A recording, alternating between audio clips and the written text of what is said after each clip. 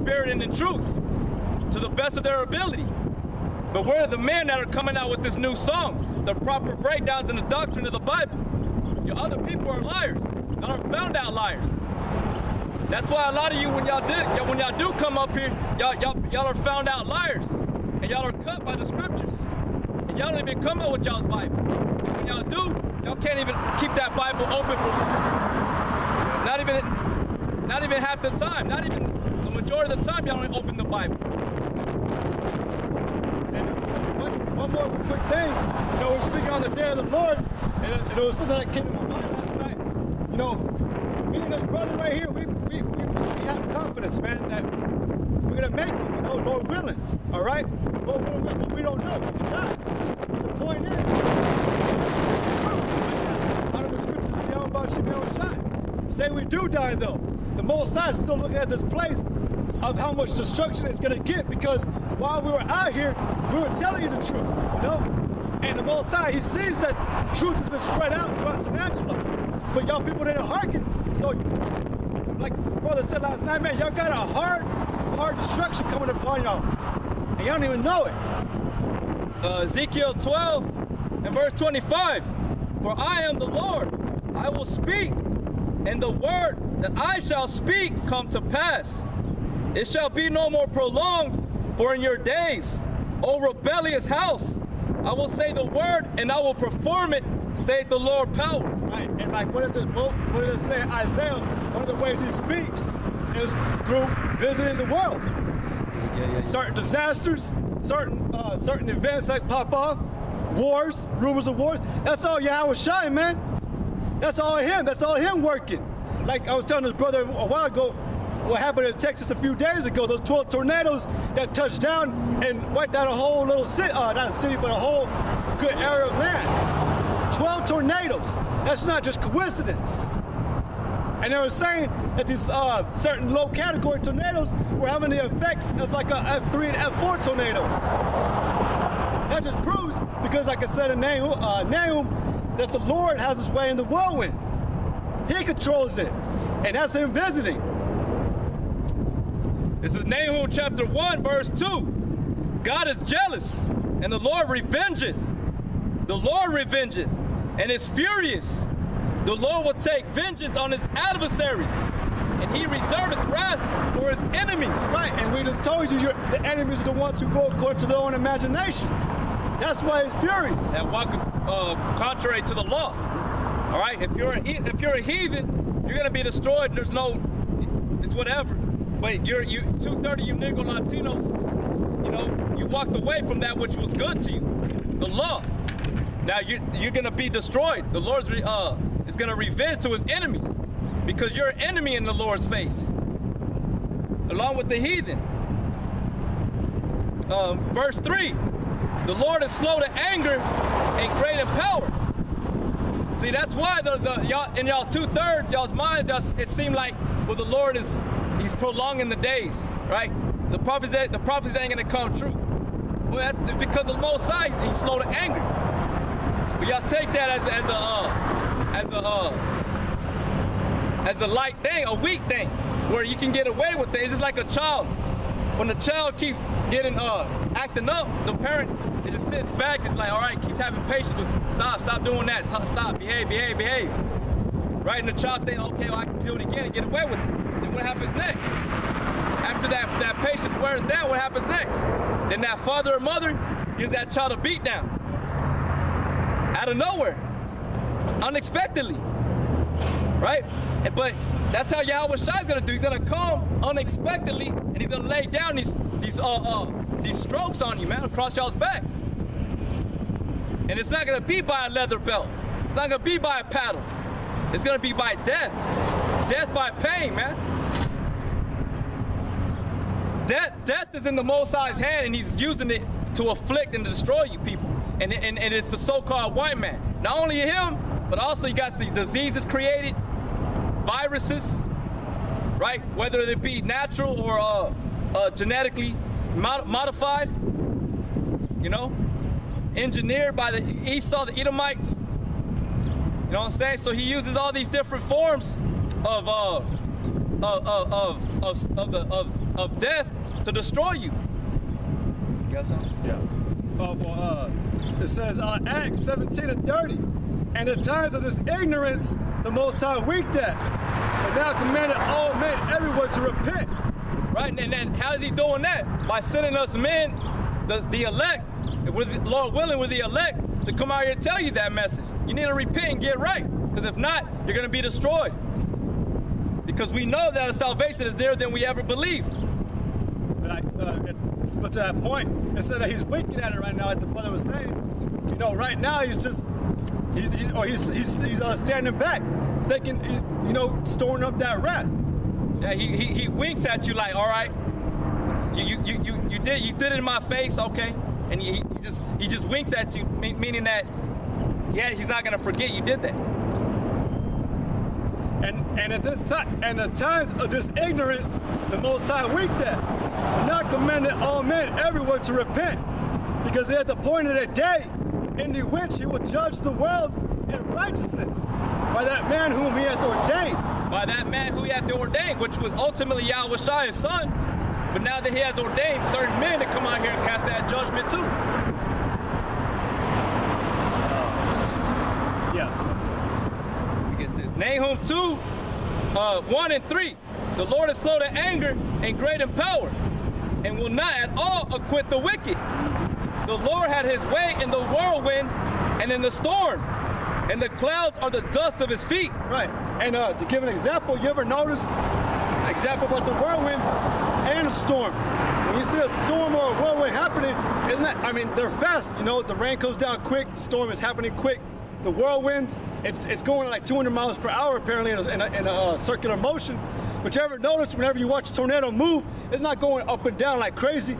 It's taking its time, it's taking its toll, getting wherever it wants to go. And like I just said, Yahweh Shai is slow to anger. But he's gonna get that judgment. He's gonna execute that whooping on you. But the Most High, or the scripture said that he will not at all acquit the wicked. And it even says in Ecclesiasticus chapter 12 verse 6 that the Most High hates all sinners, and that that he should not spare them. That they're all gonna die, whether from the youngest to the oldest. Every man who's committed a sin, or woman, whatever, girl, you're gonna die. And whatever way the form of the sword comes, you're gonna have to take that cup. Whether it be put through what you see as a extremely wicked way, whatever. The Most High, he's the one who's gonna put that judgment on you. Because you wanted to think, I got away. Like the brother just gave an example. Oh, I got away. But because he didn't put that whooping on you at the minute, all right, you're gonna get a worse judgment. You may not even get it in your prior life, because there is a such thing called reincarnation in the Bible. So you may not get it in your prior life, but you're gonna come back, because when you die, you go to the spirit world, you can't receive your judgment, and it's played out on earth. So you're gonna catch it on your next journey on this earth. All right? You don't know. The scriptures say that they don't got no remembrance of the former times, the past times. So we come back as a newborn baby with no recollection of what we were, what was going on in the past. All right. Let me get this. This is 2nd Esdras chapter 7, verse 19. And he said unto me, there is no judge above God, and none that hath understanding above the highest. For there be many that perish in this life, because they despise the law of God that is set before them. And that's why Most High is coming back, because you despise, like I said in Jeremiah, you forsook the Most High, and you forsook his ways.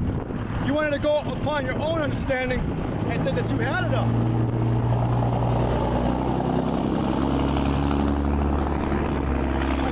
Like I said, it even says in chapter 9 of Esdras and a little bit before that, because when you had yet liberty, you wanted to take it upon yourself to go upon and indulge upon your flesh.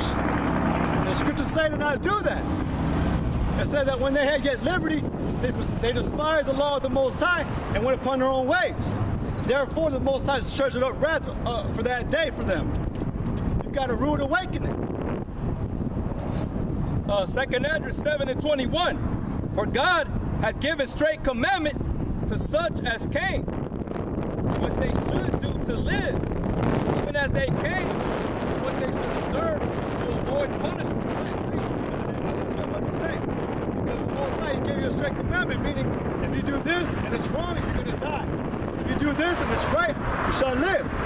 It wasn't like you had a, like we were reading in Habakkuk earlier. It was not made plain. The Most High told you plainly in your face, don't sin or you're going to die. Don't corrupt the earth, don't be wicked, and you won't die. But you people, y'all went off in your own ways. Y'all forsook the Most High, y'all transgressed the law, the commandments. This is Ecclesiastes chapter 15, verse 17. Before man is life and death, and whether he like it, and whether him liketh shall be given him. So whether you like it or not, our man's gonna appoint it to die. You're gonna die. You can't live forever. Now, you can die. How do you want to die? Exactly. How do you want to die? Because the scripture says a horrible thing that falls in the hands of the living power. Now, if you read that chapter in Hebrews 10, it tells you if you go according to the law, if you go against the law, right? Then it's a terrible thing that falls in the hands of the living power, man. Now it all depends how you want to die, okay? For the wisdom of the Lord is great, and He is mighty in power, and beholdeth all things, and His eyes are upon them that fear Him, and He knoweth every work of man. He had commanded no man to do wickedly, neither hath He given any man license to sin. You know what? The scriptures even tell you that the Most High cannot be tempted by evil, nor that His send evil upon you. That's not the Most High, that's you. Yep. You get that from James. When you go off and sin, that's because you wanted to do it. You know? And like I said, the Most High, He knows your heart. You know, because men, you know, we're just men, and y'all 2/3, y'all want to act like you want, or like we always bring out the example. A lot of y'all say y'all want to die in your sleep, or you want to die comfortably. Y'all aren't gonna die the way you want to die, because like that's the thing. A man may come up to you and be like, okay, yeah, you're gonna die a good death, son. It's all right, you're doing good. Right, they'll tell you that, oh, you're gonna die good old age. Yeah. Right? But what does a man know? He doesn't know that right before you got there, you could have just got done doing some abominable shit. That's why the Most High, He is the judge of all. And He knows what you've done. He knows what you just did. You know, you could have been, kissing your dad's ass, whatever. Being good grace with him. You could have just got a report, man. That's why the Most High is going to judge you, not a man. Though we store a judgment for y'all because we got ourselves right. And we have the authority. You know, but back on the point, y'all people, the Most High sees what you do. And the Most High, He's giving straight commandment on what you should and you shouldn't do. So if you want to live good, if you want to live corruptly, you want to do wickedly, you're gonna die a horrible death by pain. If you hearken to the law, maybe you'll live, Lord willing. This is Ecclesiastes chapter 8, verse 6. Because to every purpose there is time and judgment. Therefore the misery of man is great upon him, for he knoweth not that which shall be. For who can tell him when it shall be? There is no man that hath power over the spirit to retain the spirit, neither hath he power in the day of death. And there is no discharge in that war. Neither shall wickedness deliver those that are given to it. Right, and like it was just commented a second ago, death comes upon everybody whether you like it or not. It's inevitable, it's gonna happen. But like the brother said, how do you want to die? How do you want your death to be? Yeah. You want it to be a good death or a horrible death? That's plain. Good death or horrible death. Because when we go back into the kingdom, we're gonna live up to our full life expectancy, which is approximately 1,000 years. We're not gonna die all like in agonizing pain, man. We're probably gonna die like how everybody wants to die. They want to die in their sleep. Just give up the ghost. That easy. That's why the Lord made it the way He said that we're put on the earth in these bodies, these chains, man. And that's the only way the spirit can feel pain is in these bodies. Now that's because we went off. So that's death by pain in itself. Not even Yahushua had an easy death. And that was the Most High's son. He had to die a painful death too. So not one of you people are exempt. But like we said earlier, y'all may have in your prior life died, maybe you died that way. You died in a peace, you died in your sleep.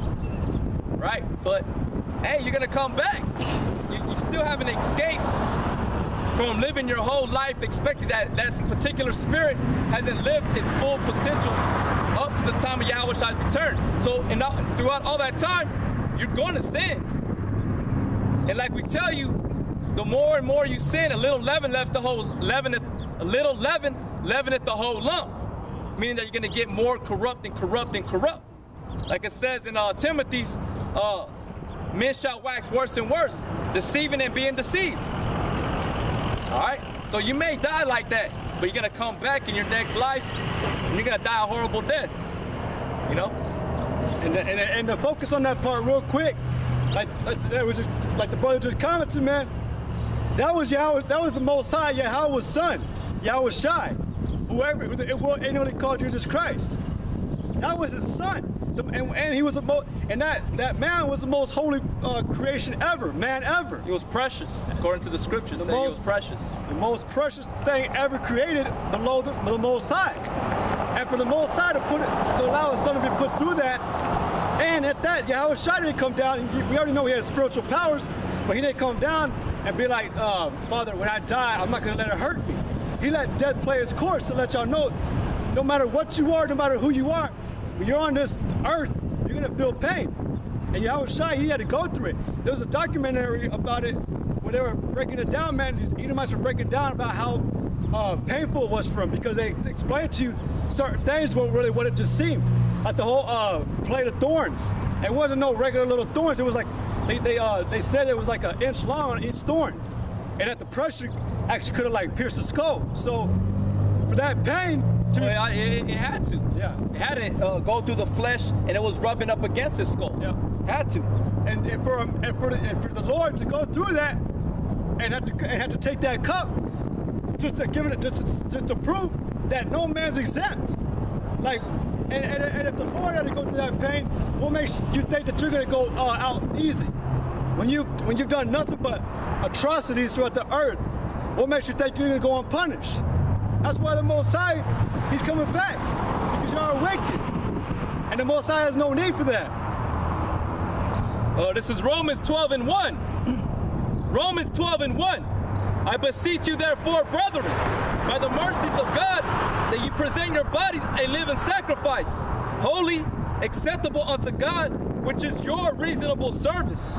Right, and like it said in the scriptures, that at the present time of death, there's no I guess there's like no joy in death when it comes upon you. But we gotta go through it. If our Lord was sacrificed, then we gotta present our bodies a living sacrifice. And that main way we're doing it right now is living our life like this, the way we're supposed to. Coming out in the highways and byways, rehearsing the righteous acts.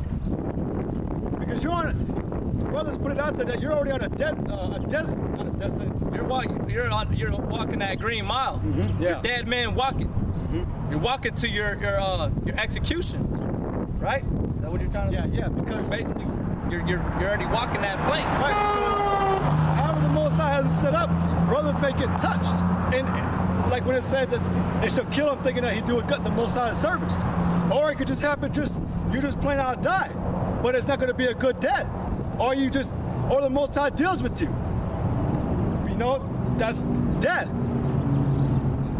This is 1 Peter chapter 2, verse 20. For what glory is it if, when you be buffeted for your faults, you shall take it patiently? But if, when you do well and suffer for it, you take it patiently, this is acceptable with God. Right. For even hereunto were you called, because Christ also suffered for us, leaving us an example, that ye should follow his steps, who did no sin, neither was guile found in his mouth, who, when he was reviled not again. When he suffered, he threatened not, but committed himself to him that judgeth righteously, who his own self bare our sins in his own body on the tree, that we, being dead to sins, should live unto righteousness